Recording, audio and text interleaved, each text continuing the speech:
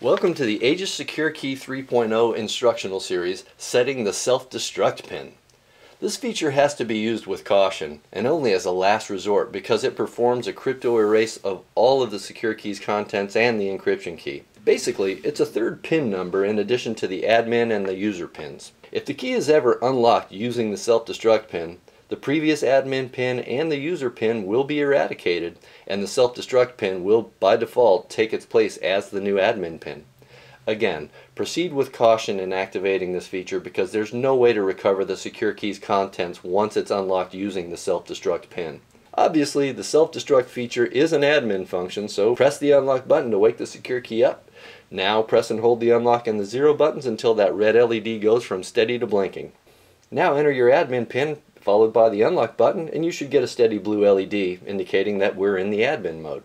To set the self-destruct pin, press the unlock and the 3 buttons together momentarily. This will cause the red and the blue LEDs blinking alternately. Enter your self-destruct pin and press the unlock button. Again, has to be between 7 and 16 digits.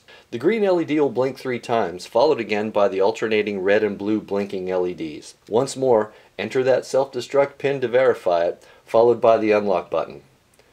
This time, the green LED will glow steadily for about 3 seconds. Then the secure key will return to its admin state. That's a steady blue LED.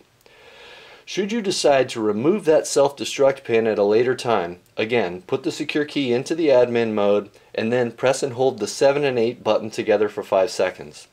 The green LED will blink 3 times, followed by the red and blue LEDs blinking alternately. Repeat this process of holding the 7 and the 8 buttons for 5 seconds one more time, and the green LED will glow steadily for 3 seconds, and then it'll give way to the steady blue LED, which means we're in the admin mode. By the way, if you recall in section 3, this is the same operation for removing the user pin, which consequently we also just did when we removed the self-destruct pin. Okay, there you go. Thanks for watching, and check out our other instructional videos on the Aegis Secure Key 3.0 at Apricorn.com.